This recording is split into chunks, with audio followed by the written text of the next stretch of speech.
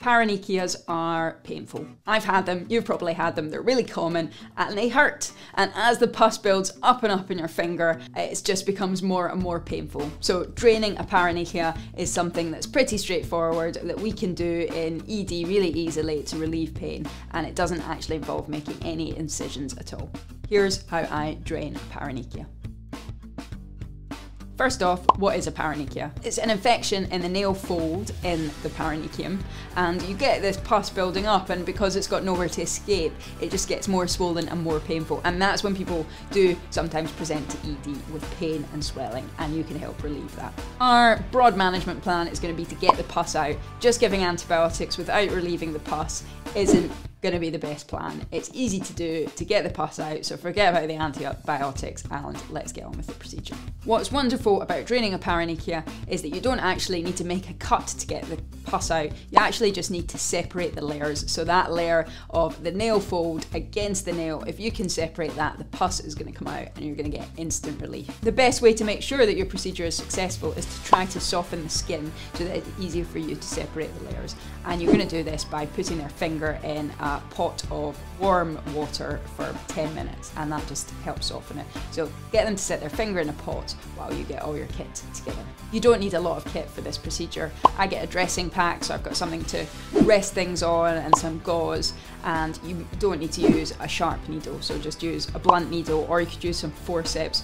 Basically, something blunt to separate the layers gently is totally fine. Analgesia wise, there's no need for a ring block here. A ring block is going to be way more painful than doing the procedure itself. Most children are completely fine. They've just had some paracetamol beforehand. As long as they understand what you're doing, it should be totally okay. If you really had an anxious child, you could use some Entonox. The painful part isn't going to be separating the layers here. It's going to be the squeezing, because it's sore around the finger, and when you have to squeeze to get the pus out, that's going to be painful. And I tend to find if we explain to them what they're going to do, they're totally on board with this. And it's a short procedure that doesn't last for very long. So for the procedure itself, you get your blunt needle or forceps and you gently separate the layers. As you can see, if you just do this steadily, eventually you will hit the sweet spot where the pus starts coming out and you're going to be very happy.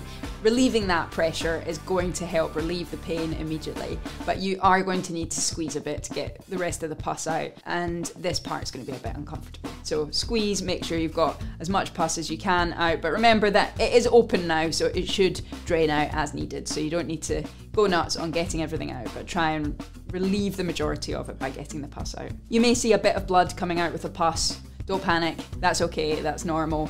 You haven't done anything wrong, it's just a bit of blood mixed in with the pus, it's completely normal. I don't give them any antibiotics. You have relieved the pus and it should improve. They need to know how to look after the finger afterwards though. I normally advise them to do the same thing, basically soak it in warm water for 10 minutes each day and try and separate the layers if they feel it's accumulating. They may not need to because it may be enough. If it does reaccumulate, so if they get more spreading, redness, swelling, pain, obviously more pus there, they'll need to come back. And at the time when they represent, although you might drain it again, I think it's probably a good time to give them antibiotics then. I don't normally give them antibiotics on their first drain because that's usually adequate to treat the paronychia. It's a simple technique to drain paronychias without making any incision. There's a really great post on this on Emlyn's website by Natalie May, which I'll link to in the notes below, that you should check out, that explains this in more detail.